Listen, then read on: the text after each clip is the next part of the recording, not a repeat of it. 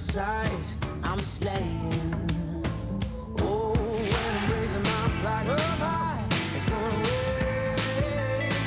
I'm going to the enemy's camp, and I'm taking back what he stole from me. I'm not playing in 2019. I want it all back. I'll carry through the night like a one-man army marching through the walls and gates. I'm charging. They'll try and take me down, but this thunder's rolling loud. I'm never going under, 'cause right now I got this hunger. All right, welcome to Journey Church. It's great to be with you this weekend. My name is Jim Wilkes. I'm the lead pastor of Journey, and I want to welcome everybody that's watching online and watching through our broadcast safely and secure at home, bundled up, all warm, probably drinking your coffee and your mochas. Maybe you made breakfast for the whole family and you gathered everybody around to continue our series, Win 19. Hey, before we jump into the message, let me share with you two things. Number one, I am still in awe of what God did at Code Red last Wednesday. Come on, somebody. It was powerful. Now listen, if you missed it, it's okay. You can join us for the next one. Pastor John Siebling will be with us at our Avon campus. We'll be broadcasting at Fairview Park and Twinsburg. Even the broadcast sites, God showed up powerfully, 7 p.m. this up-and-coming Wednesday. Second thing, many of you are joining from the comfort of your home, and at the end of our time together, we'll be receiving our tithe and our offering, and you can give safely and securely on our app. You can go to journey.church and give. I want to thank you for your generosity, even though you're not at a particular campus right now, but you're at home. Thank you for your generosity. Right now, about over 70% of our church have joined the online giving team as Generosity Rockstars. Thank you so much for your generosity. It continues to allow us to do ministry at a high level and keep overhead low. Again, you can give safely and securely at home through our website or through the app. We've been in a series called Win 2019 or Win 19, looking at how we can win this year. How many want to win? This guy right here. I want to make the biggest impact on this side of eternity in my role as a husband, as a father, as a pastor. I want to crush it. Amen? Now, if you missed the past 2 weeks, please go to our website, check out week number 1 and week number 2. We kind of stack upon each other in these series. Week 1, we talked about this. We talked about knowing God. How do we know God? Through this popular word that we like to avoid called repentance. We challenge you to live a daily discipline of having an attitude of repentance. It means to turn to God 180 degrees. It's the Greek word metanoia. It's a military term to about face. That's what happens when we come to Christ and obtain salvation. We repent and turn to Him. But even as believers, you can know God on a deeper level when He kind of reveals some things in your life that maybe are competitors to your relationship. We should repent, and in that place, we'll know God at a deeper level. Then week 2, we talked about this word. This right here is the next move to make to win in 19 is to discover purpose. God has a plan for you, for your friends, for your family members. He's got a plan to prosper you and give you a hope. But here's my challenge and also a concern I have. Most people in the local church don't know how God wired them. So our job as a church is to help you discover your purpose. The way that we do that at Journey is through a gathering called Connect. We had 208 people sign up for Connect last weekend. Come on, that's the way to be. You can still sign up for Connect on our website to discover purpose. Today, we're going to step number 3, the next move, if you will, to win in 19 is to find freedom. If you're gathered around the computer screen or television, I want you to say this to all those around you. Find freedom. Give them the command. It's time to find freedom in 19. It is step 3. So I want to start here. Galatians chapter 5, verse 1. It says this, for freedom, Christ. There's that word. For freedom, Christ has set us free. God came, Jesus came upon this earth, died upon a cross, rose again. So not only would you obtain salvation and eternity and heaven be eternity in heaven with Christ, but to obtain freedom. Stand there firm, therefore, and do not submit again to the yoke of slavery here. Now, let me give you the context of what we're reading. Paul is writing to the Galatians, and he's talking to a specific group of people. They were being deceived into believing that they had to earn God's love and His grace, that if they did good, then God loved them more, and if they did well, then they would have obtained more freedom, but if they weren't doing too good, God loved them less. This group of people who were being shamed because they weren't following these rules set forth by the super religious order of the day. And they had shame upon their life. They were falling back into religion. Religion puts you in bondage, but relationship in Christ brings freedom. We want you to find freedom in this message. What is freedom? By definition, freedom, the word freedom actually means unrestrained.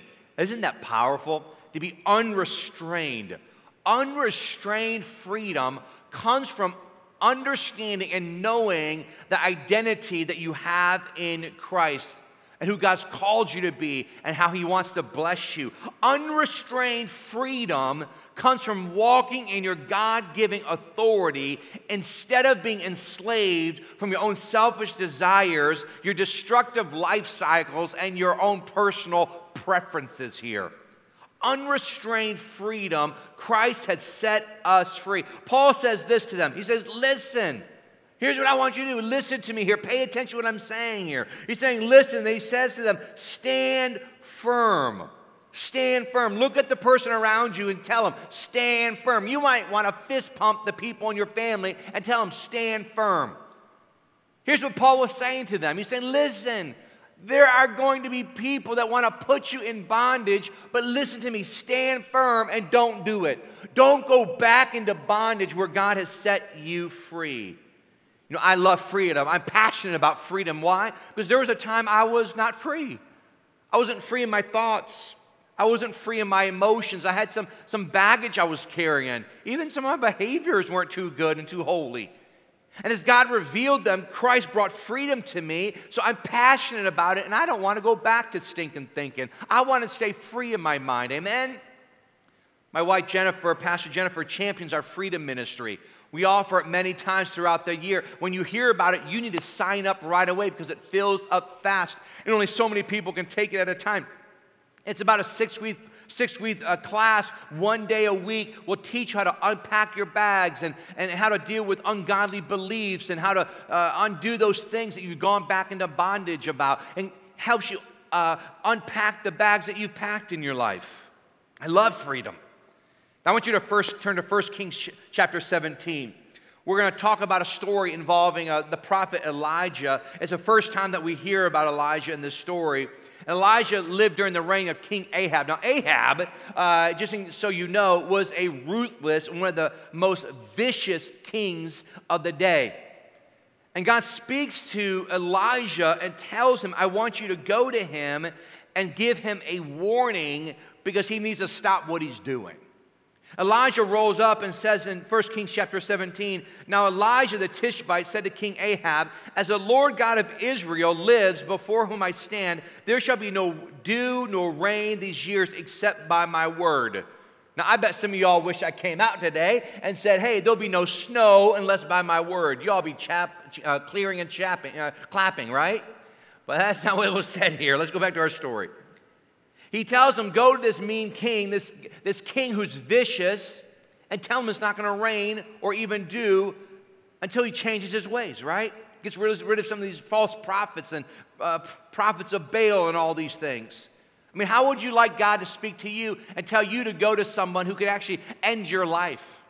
But Elijah loved the Lord so much and knew his identity in God so much, he went and did just that. After he gives him the word, it continues on. And the word of the Lord came to him, being Elijah, depart from here and turn eastward and hide yourself by the brook. You shall drink from the brook, and I have commanded the ravens to feed you there.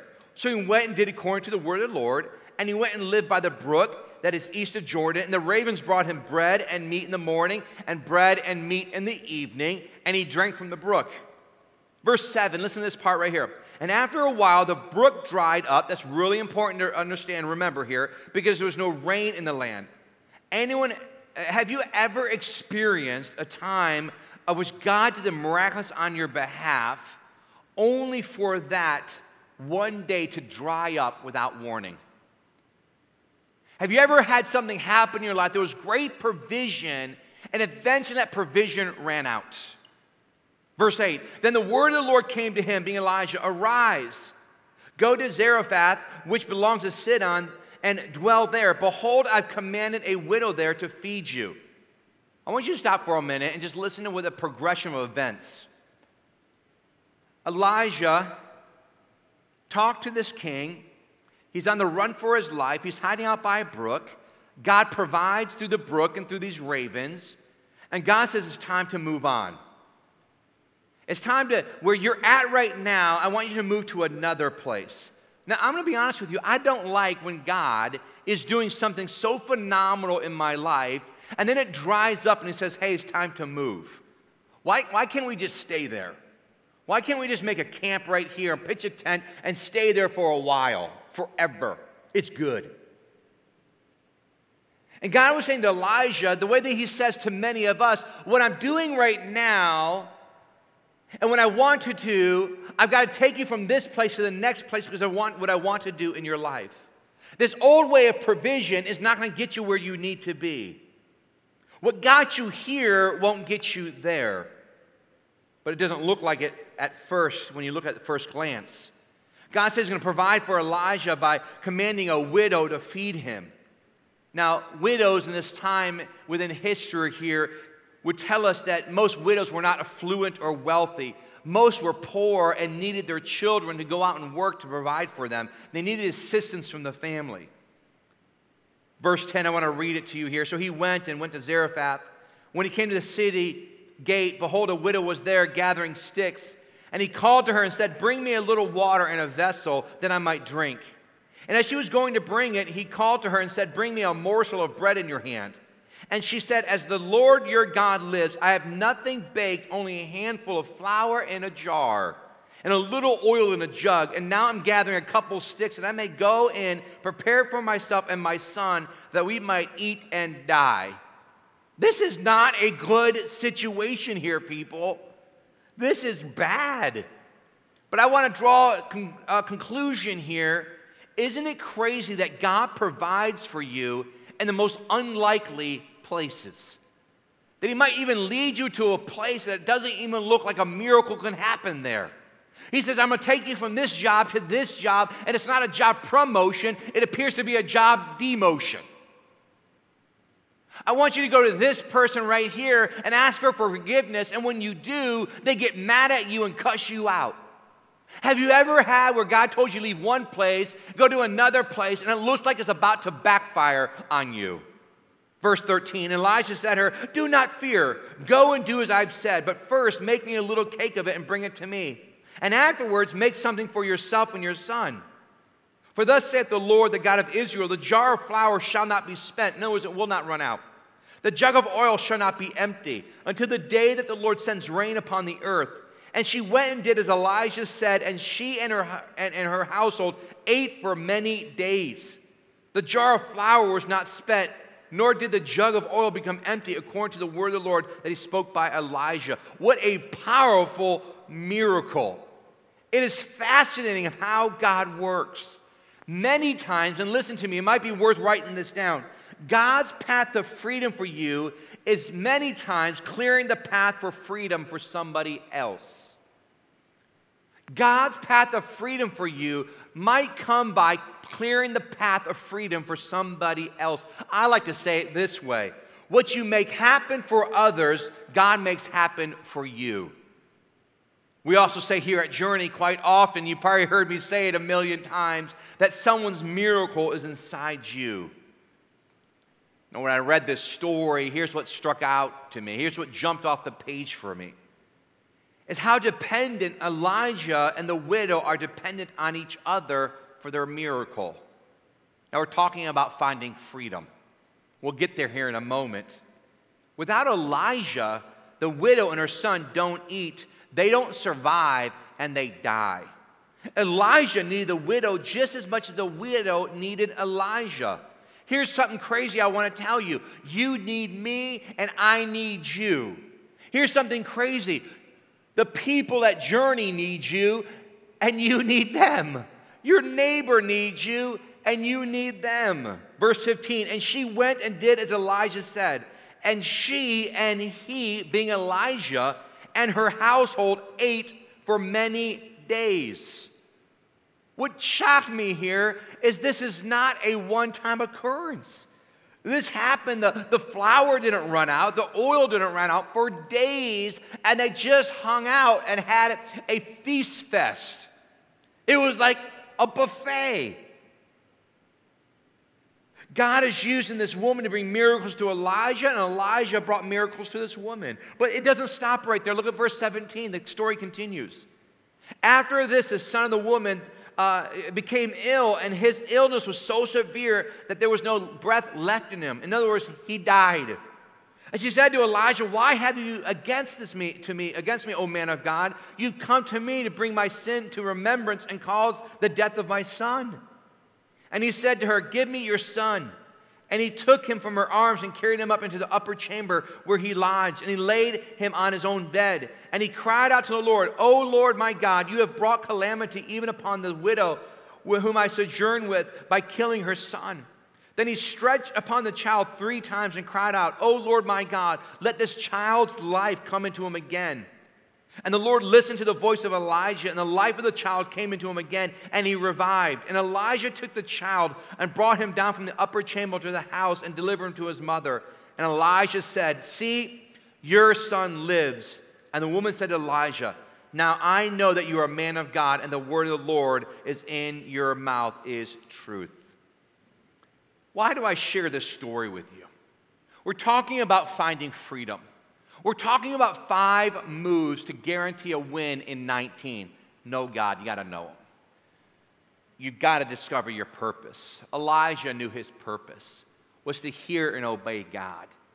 Now Elijah was finding freedom just as much as the widow was finding freedom.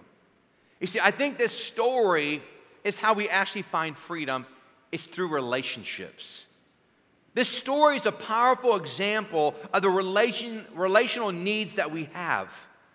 Many of us want to be an island. We want God to provide for us through the brook.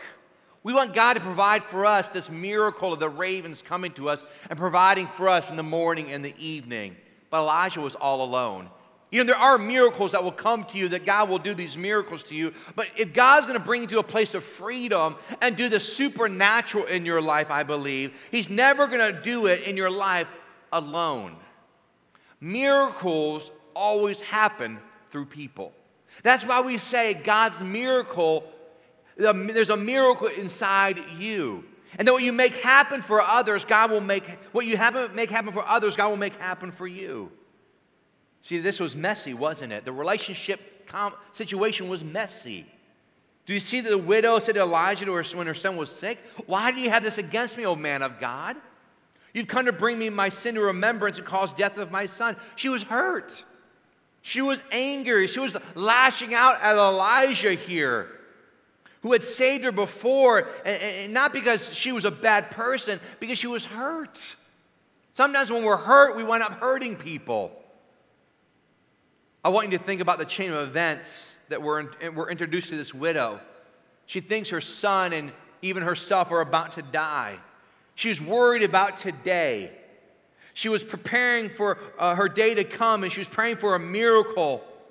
But God was taking care of her daily miracle and even a future miracle. Do you remember the series of events for Elijah? He asked her for food. She says, I have nothing to give. I'm about to die.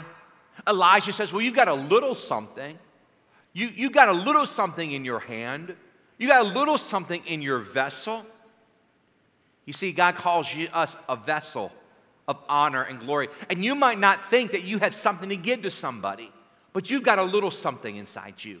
You have a testimony. You have a story. You have encouragement. You have the ability to pray for people. You have something inside your life, even though around you it might appear you have nothing. He said God has this way of taking what's inside you, and if we bring it to Him, He has a way of multiplying it and using it to help other people. And because you help other people, winds up helping us. Now, what happens to that day if she said to Elijah, sorry, I can't help you, man. I got my own drama. I don't have room in my story for your story. There's no room here. I got to take care of myself. And she went her own way.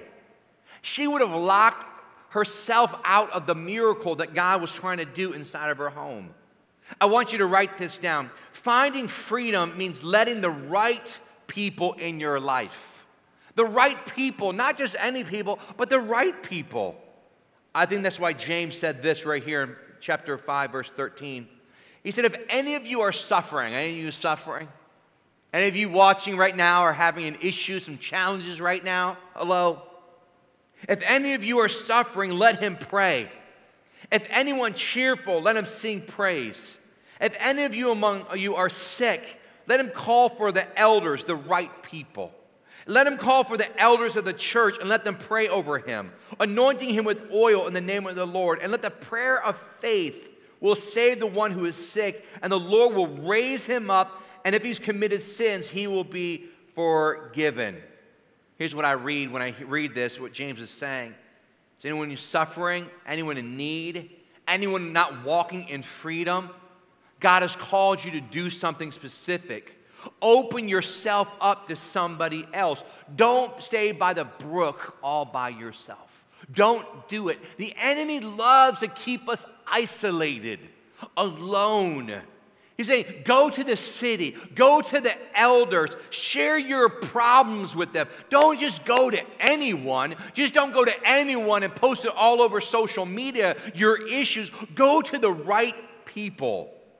James goes on to say there that there's power, that is access when God's people get together and pray and help each other out. We find freedom, here it is, in community.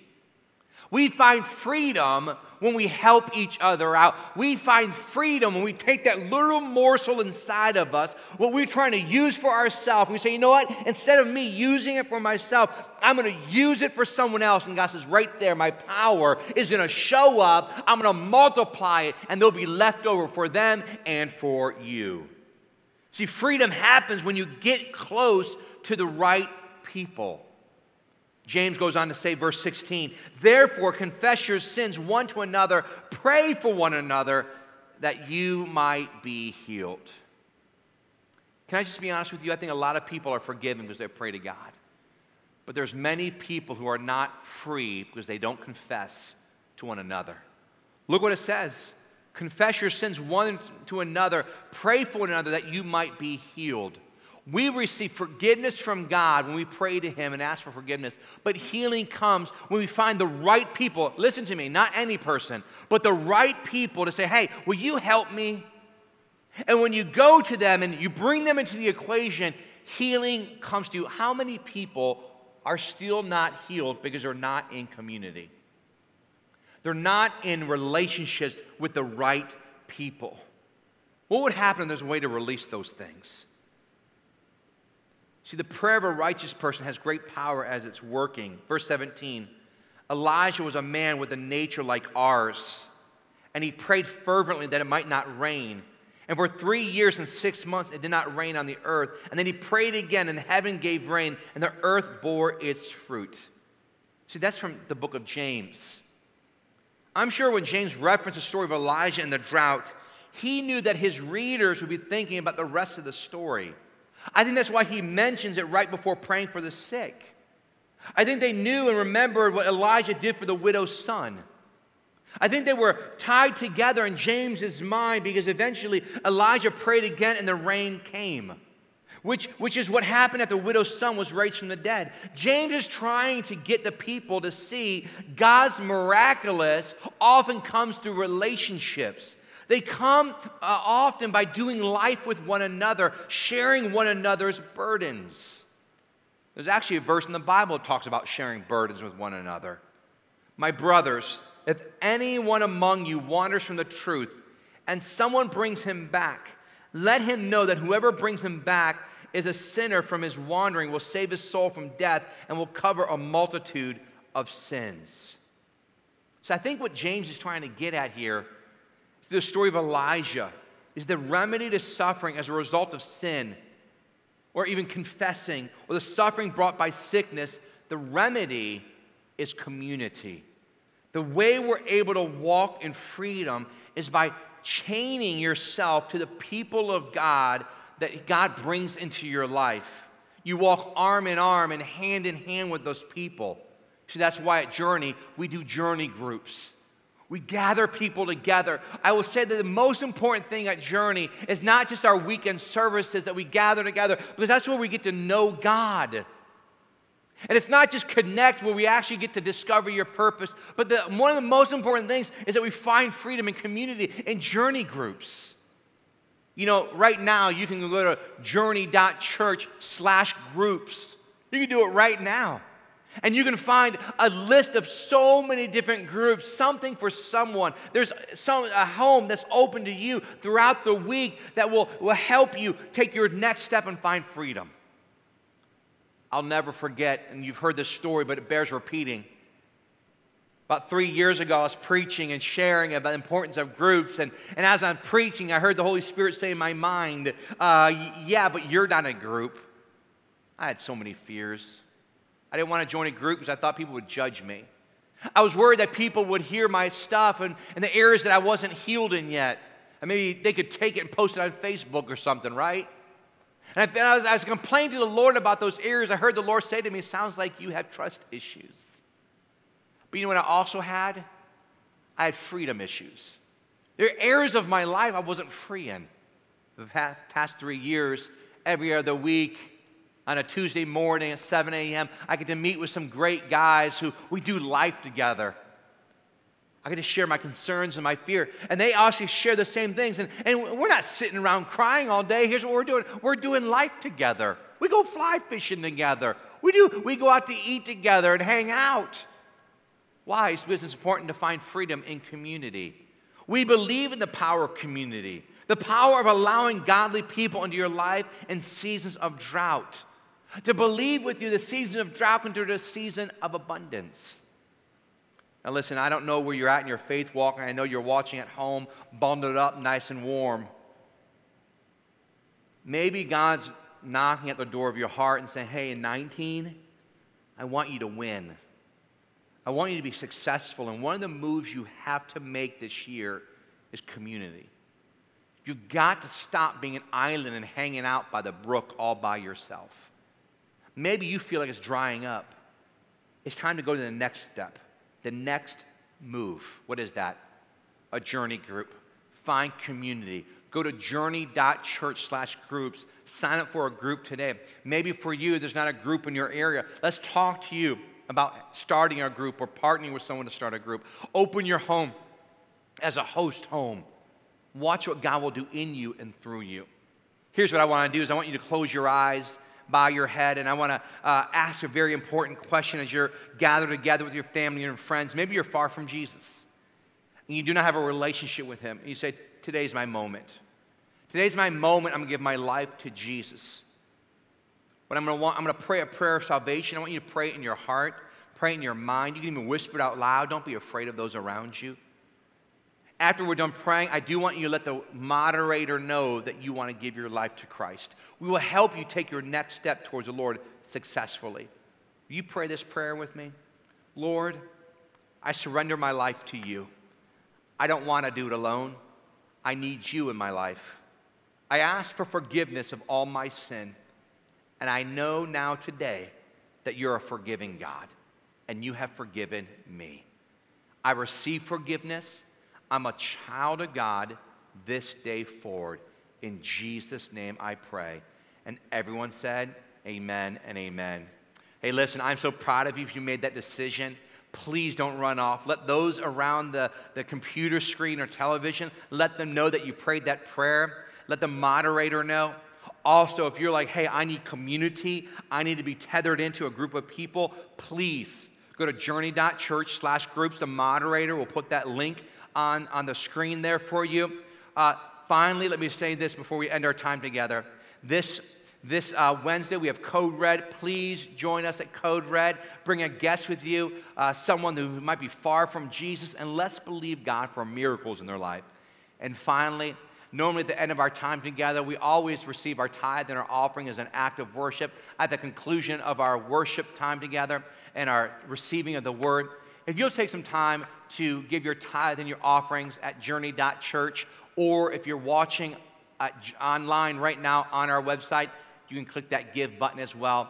Or again, like I said, go to journey.church to give. Pastor Jennifer and I love you. We thank God for you. Please stay safe, drive safe, and we look forward to seeing you on Wednesday and next Sunday. God bless you.